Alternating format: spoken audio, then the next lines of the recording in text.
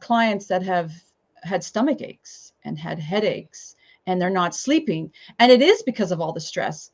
But sometimes when you get to the core of it, it's also because their foundation of their life is gone, right? Mm-hmm. Even if you wanted the divorce, there's still a lot to get through. And I also want to mention to everybody is this, we call these secondary losses. So we have the divorce, and you may get some support with the divorce, but a lot of people forget all the other things that come, which can come 6 months, 9 months, 5 years from now. They're called secondary losses, right? So you may, first of all, a lot of people have to sell their house, right? Mm-hmm. So maybe you put 20 years into this house. And I know it's a material thing, but it is something that, I've had people say, I really miss my house, right? My kids were born